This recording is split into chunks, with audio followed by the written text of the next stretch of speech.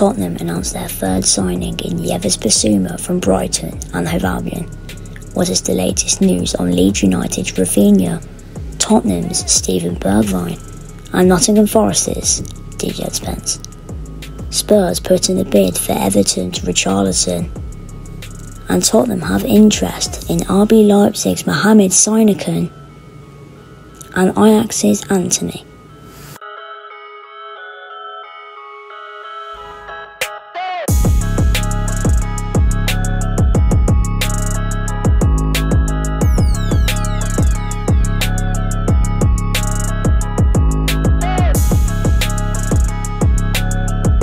Yes guys, welcome back to another video on the channel, and today I'm back with another transfer news video. Now I do apologise, it's been a very long time since I last did a transfer video.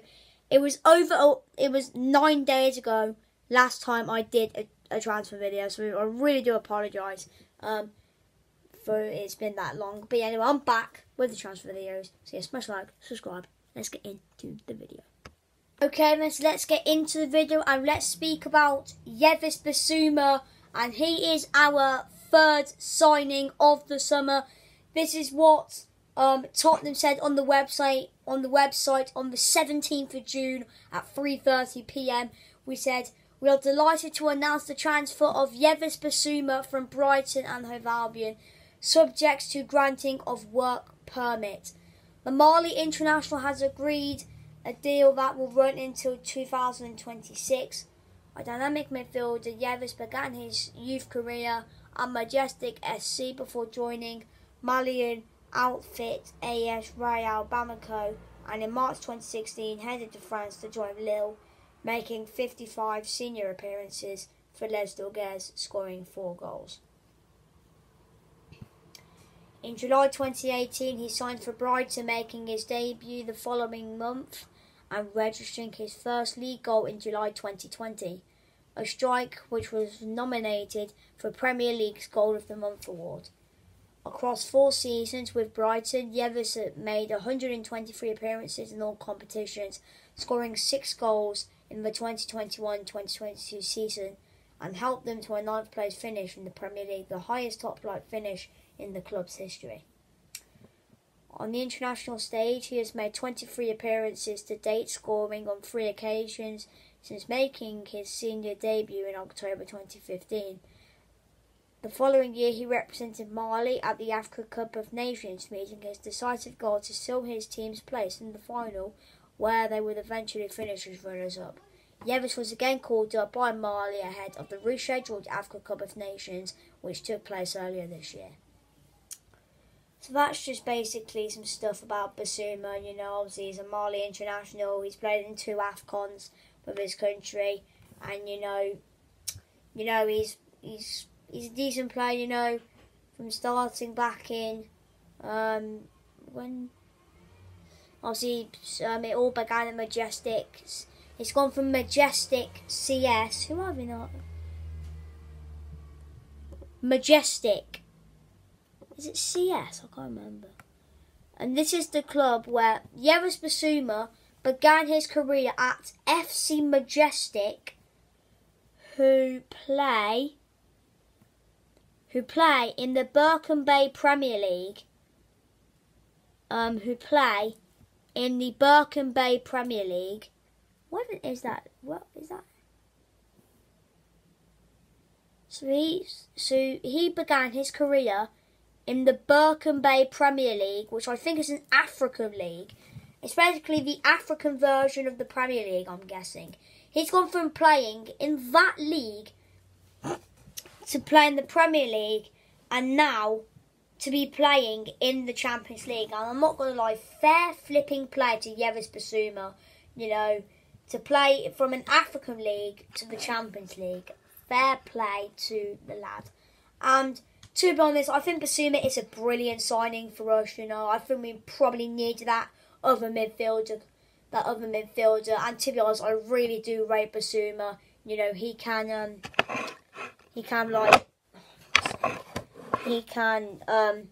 a creative. He's one of those players that he's like an N'Golo Kante. He just won't stop running. He just won't stop running, and I think BISSOUMA is a really good signing for us. So yeah, Spurs fans' thoughts on BISSOUMA. Okay then, so what is the latest news on DJ Spence? And according to Lyle Thomas and Sky Sports, Tottenham and Middlesbrough remain apart in their valuations of DJ Spence after latest round of talks in London yesterday. Still no agreement, and Tottenham ready to move on if it can't be done. By the way, yesterday. Well, that was posted 2 days ago. So what day is it today? It's Sunday, Saturday, Friday. So that would have been on Thursday. So yeah. But obviously that is pretty much the latest news on Spence at Tottenham and Borough. They are apart, but I think they have both spoken to Spence, and Tottenham ready to move on if it can't be done. So that's pretty much the latest on DJ Spence. And another player we are going to get the latest on is RAPHINHA. He's been in the news a little bit lately, so if I just find it. This was from yesterday. According to Fabrizio Romano, Tottenham are really interested in RAPHINHA, and Antonio Conte is a big fan of his. Tottenham are discussing a verbal proposal with Leeds United. Arsenal, on the other hand, have made a written offer, but neither club wants a bidding war or to pay crazy money. So we are actually not the only club interested in RAPHINHA. Arsenal are also interested in RAPHINHA, but in the last few minutes, Fabrizio Romano put, "Here we go for Gabriel Jesus." So are they going to pull out on this RAPHINHA deal? I don't know. They did offer Leeds an offer that was rejected by Leeds. I think Arsenal are going to put in a second offer. So Arsenal, you could say, are one step ahead of Tottenham right now to sign RAPHINHA. But Spurs are discussing a verbal proposal with Leeds. So Spurs fans' thoughts on RAPHINHA. And we are now also going to move on to Steven Bergwijn. So we're moving on to the exiting door now. So this was from 4 days ago. According to Mike Vergy, the chances of Steven Bergwijn arriving at Ajax are now extremely big. The Ajax fans will have to be a little more patient, most likely after the 1st of July. In fact, the 1st of July is actually... The 1st of July is on Friday. This Friday is the 1st of July. So this Friday is the 1st of July. But anyway, and it also says, but I did say something almost guaranteed.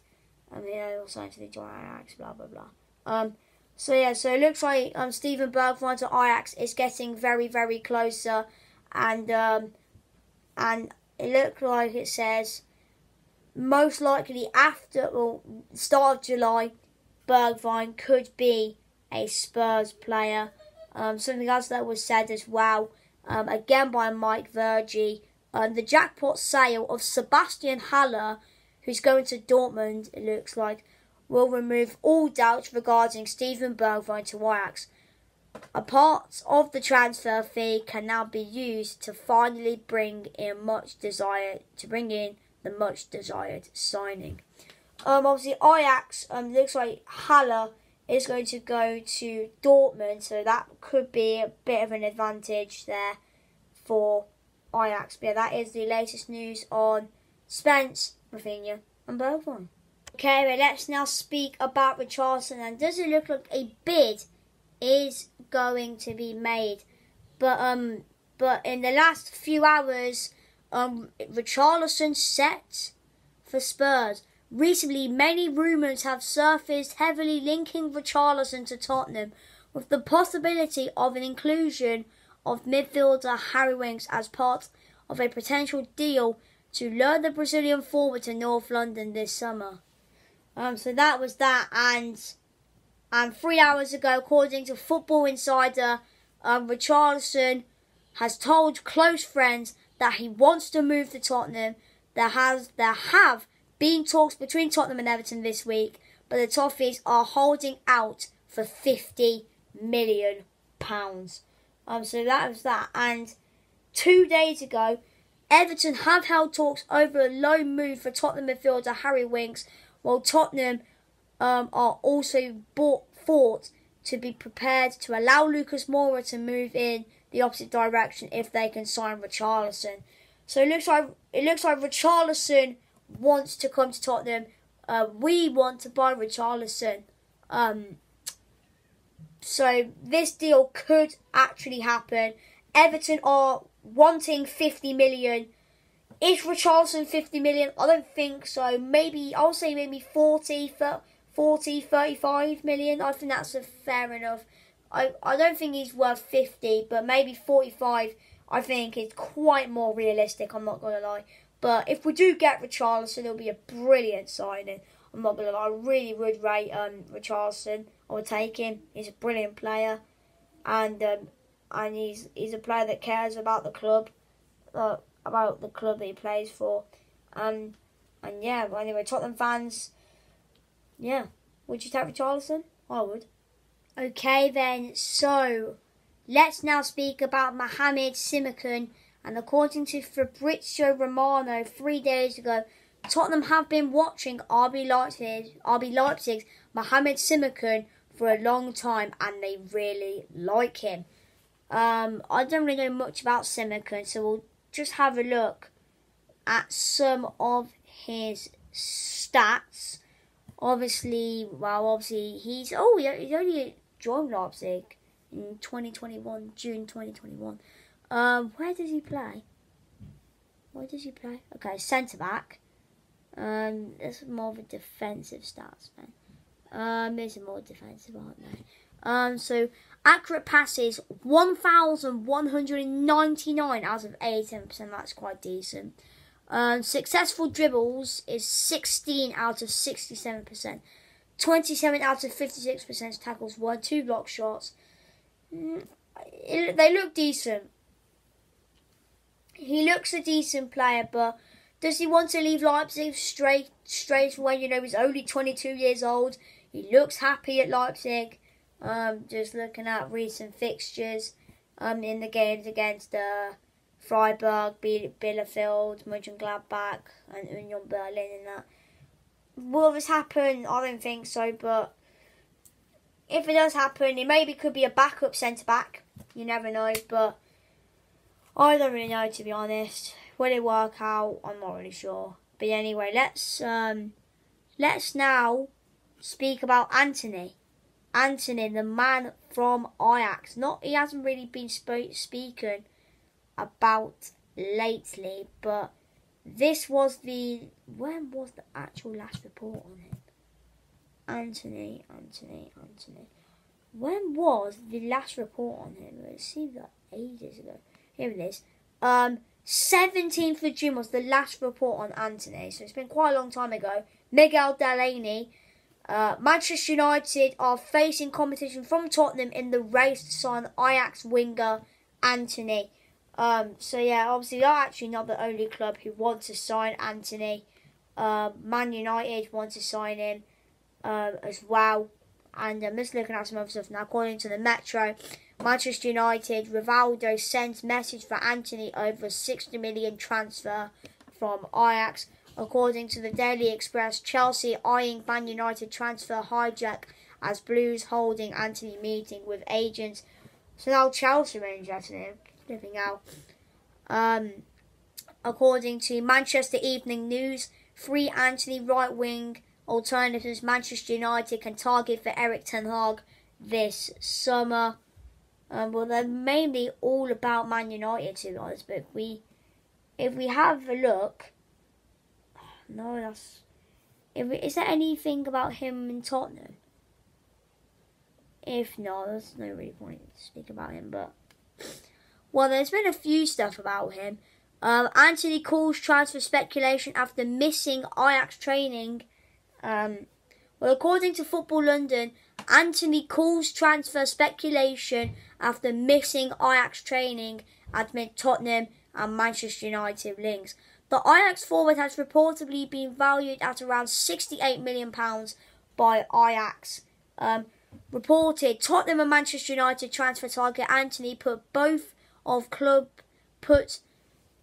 fans of both clubs on red alert this week after seemingly skipping Ajax's first day of pre-season training. The Brazilian sent the transfer rumour mill into a frenzy after he wasn't spotted amongst the group of players taking part in new manager Alfred Schroeder's first training session on Friday morning, with many speculating it was due to his potential departure this summer.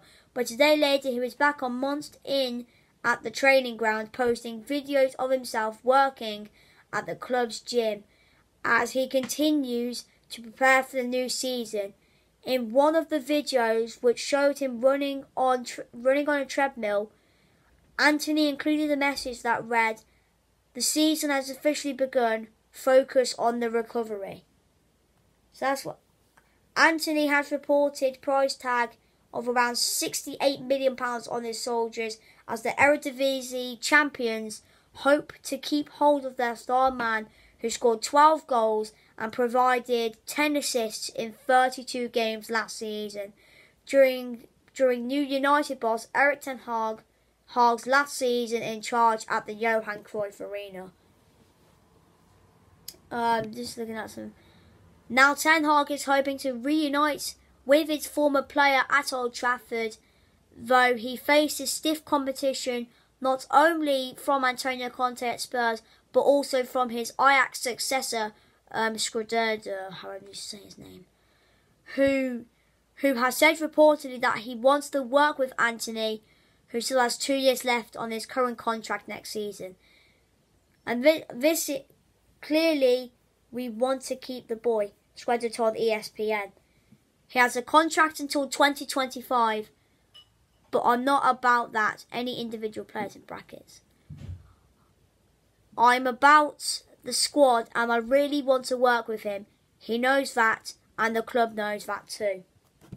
So that is what Ajax manager, what's his name again? So that is what Ajax manager Alfred Schroeder said to ESPN. He wants to work with Anthony. He wants to keep Anthony. Ajax wants to keep Anthony as well. So it is quite mad, I'm not going to lie. Spurs and Man United are battling it out whilst Ajax actually want to keep him. Chelsea battling for the signature as well. But yeah, anyway, that is the end of the video. I do hope you enjoyed the video. I will see you soon, I guess. So yeah, smash the like, subscribe, and actually before we go, we are really close to 100 subscribers. We are on 73 subscribers, and let's just see how many of you are watching at home and haven't subscribed. Let's have a look at some analytics. Let me find it. Audience. Look at that. Not subscribed. 60.9% of you have not subscribed. Please subscribe. It would mean a lot. It would mean a lot. But yeah, anyway, I'll see you next time. Adios, lads.